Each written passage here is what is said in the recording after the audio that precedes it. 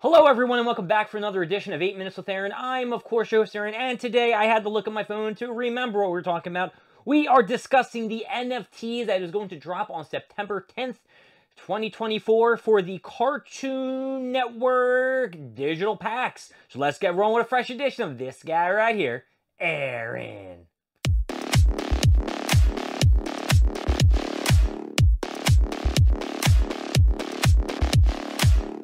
So Cartoon Network and Funko are joining forces with the Droppo, and they are going to give a slew of cool Funko Pops out from the Cartoon Network era. Now, they are not going all the way back from the beginning. They're kind of starting and picking and choosing wherever the hell they really wanted to.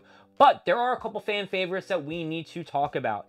So far, I have looked some information up on here, and it is 19,500 single packs. Jeez!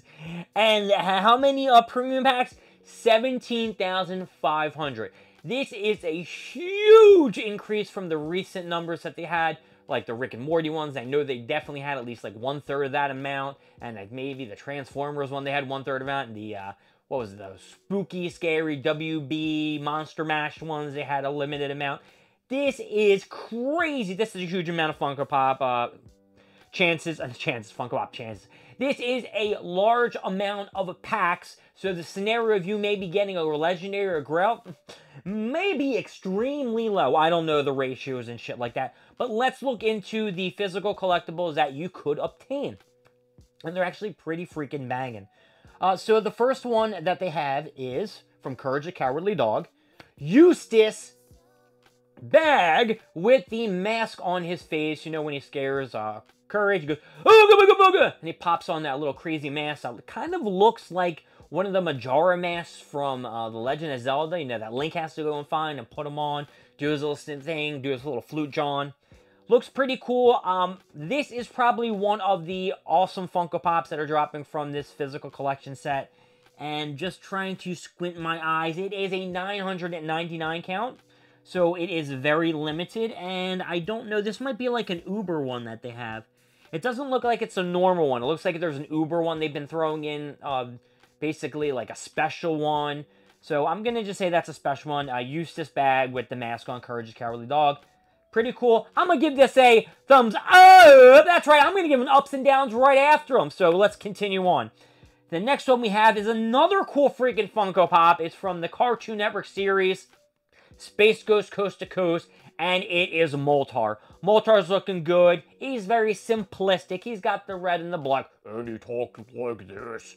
And he was great. He was basically the dude who ran the video production team over at Space Ghost Coast to Coast. You know, Zorak was the dude on the piano who was the band, and then you had Moltar who did the stuff in the back.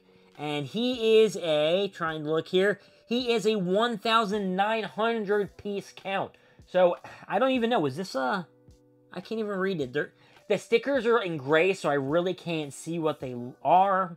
Let me see. I'm going to try to flip this over. It is a legendary. Moltar is a legendary, and Courage is the grail. So, Eustace Baggage from Courage is the grail, and Moltar, of course, from Space Ghost Coast to Coast. He is going to get an up, and he is a legendary. Alright, now the next two that I discuss, I'm not really happy about the choices that they made, because they had these Funko Pops come out with a prior set, and I just wasn't a big fan. Plus, these Funko Pops, or I'm sorry, this genre or these characters, they're not even really from the early days of Cartoon Network, where I really feel they were trying to hit home with. So this is Ashi from, what's it called? Samurai Jack. This is the one girl who was the clone of all the other girls. That was, what's-his-face's? I don't know. Who was he trying to fight, Samurai Jack? He was trying to fight the demon dude. I can't remember his name off the top of my head. One of his daughters. He fell in love with her. Bada boom, bada bing. You want to go find out the story, you go ahead. It wasn't a happy ending, just to throw it out there. But it's a Samurai Jack character. It's a legendary. She is a 1,900 as well, because she is a legendary. And I'm going to tell you guys, this is like from a recent, like 2020 something, 2022, 2023. So I'm going to have to give that shit a down. That is a big down on 8 Minutes with Aaron for Ashi. Sorry, Samurai Jack your ass out of here.